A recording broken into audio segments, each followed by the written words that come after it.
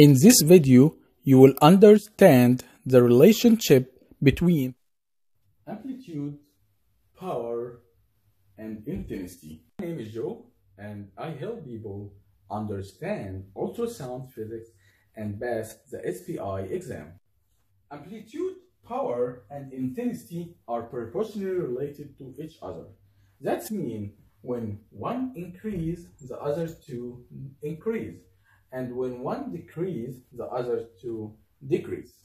Power and intensity are proportionally related to the amplitude square and proportionally related equally to each other.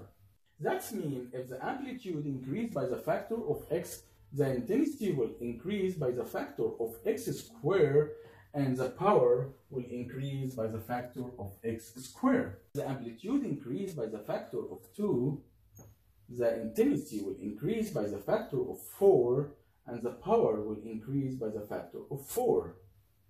If the amplitude increases by the factor of 3, the intensity will increase by the factor of 9, and the power will increase by the factor of 9. Why 9? Because 3 squared is equal to 9. Now we'll see what will happen if the value decreases instead of increasing.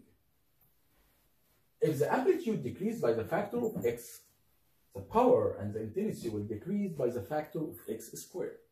That means also if the amplitude decreases by the factor of 2, that means that the power and the intensity will decrease also by the factor of 4, and intensity will decrease by the factor of 4. If the amplitude decreased by the factor of 3, the power will decrease by the factor of 9, and intensity will decrease by the factor of 9.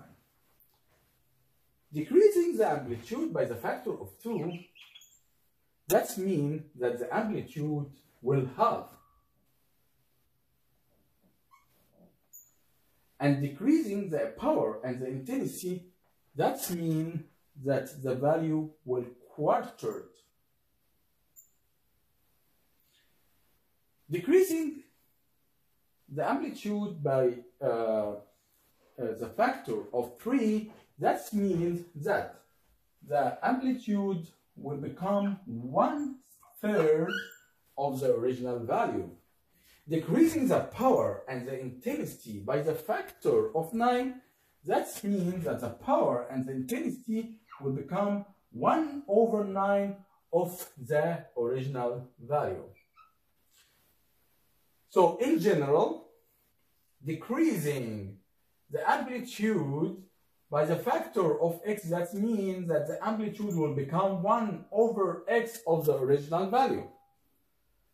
And the power and the intensity will become 1/x squared of the original value. Let's get more examples.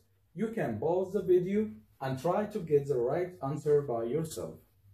Let's start. Example number 1.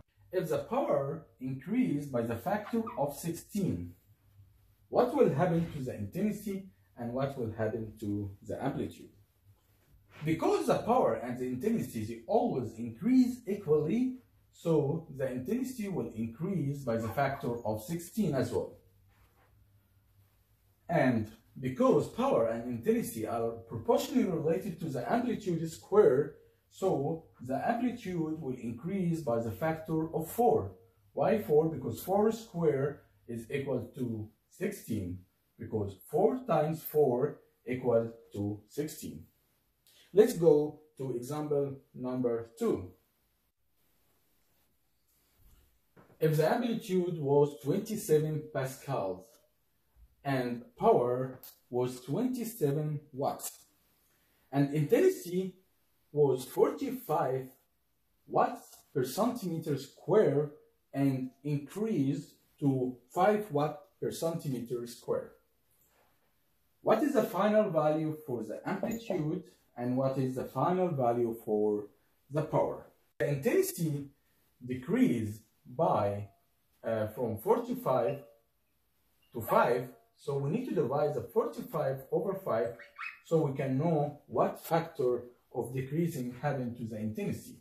So 45 divided by 5, it's equal to 9.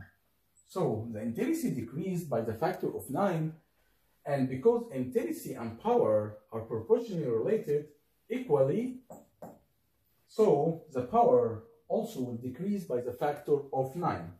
So to know the final value for the power, we need to divide 27 over 9. It will be equal to 3. So the final value for the power will be 3 watts. What about the amplitude? Because the power and the intensity decrease by the factor of 9, and we know that the intensity and power are proportionally related to the amplitude square, so the amplitude will decrease by the factor of 3.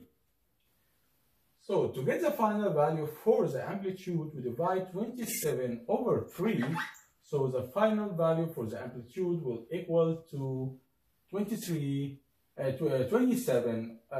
over 3 equal to 9. So the final value for the amplitude will be 9 pascals. For example number 3, this will be your quiz. You will get the right answer by yourself. If the amplitude was 1 million pascals and intensity was 3 watts per centimeter square and power was 2 million watts and increased to 32 million watts, we need to know the final value for the amplitude, the final value for the intensity, and we need to know the decibel for the amplitude, the decibel for the intensity, the decibel for the power. To get the right answer by yourself and write it on the comment below, and I will answer this example on the next video. And also the next video will be about the decibel. So if you want to understand the decibel, you need to watch the next video. Thank you for watching and see you in the next video.